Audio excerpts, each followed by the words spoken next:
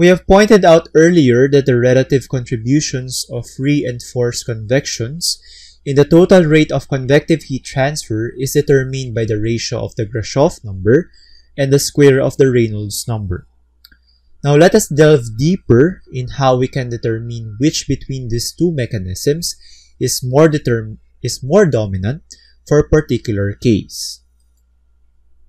If this ratio is less than 0.1, then we can say that the forced convection dominates.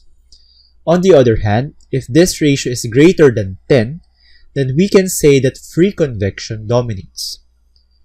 Finally, if this ratio falls between 0.1 and 10, then we say that the relative contributions of both free and forced convection must be considered in the computation of the total rate of convective heat transfer.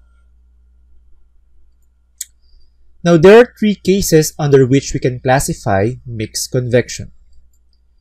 When the direction of fluid motion due to the external flowing mechanism is the same as the direction of the fluid flow due to buoyancy, then we call this type of mixed convection as assisted flow. On the other hand, when these two directions are opposite to each other, then we call this type of mixed convection as opposing flow.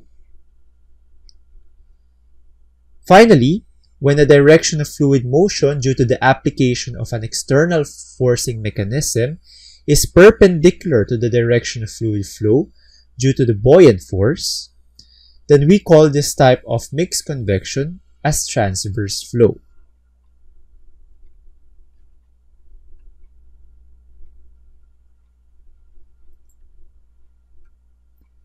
Computing for the total rate of convection when mixed convection occurs requires the computation of the combined Nusselt number.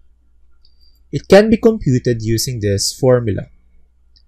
We use addition when we have either assisted or transverse flow, while we use subtraction when opposing flow occurs.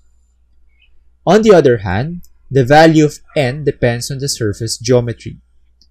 N is equal to 3 when the surfaces are oriented vertically, while it is equal to 7/2 when the surfaces are oriented